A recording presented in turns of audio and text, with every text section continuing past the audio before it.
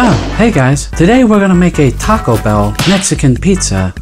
I figure we better take advantage while we still have a chance. God knows when Taco Bell's gonna take it away next. Okay, for this pizza, we're gonna start off with some dough, top it with some refried beans, and then some ground beef. And then we're gonna layer on some crunchy tostadas. Take some Taco Bell hot sauce and pile it on. We're not gonna go wild, we're gonna keep it mild. Throw on some cheese, and then we're gonna finish it off with some actual Mexican pizzas from Taco Bell. Okay, let's cook it and see what happens.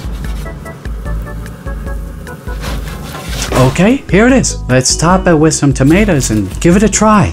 You know, normally I'd say this is way too much because it is, but we've gone so long without the Mexican pizza that I think maybe this is just right. So, to give it a nice and balanced score, I give it a 7 out of 10.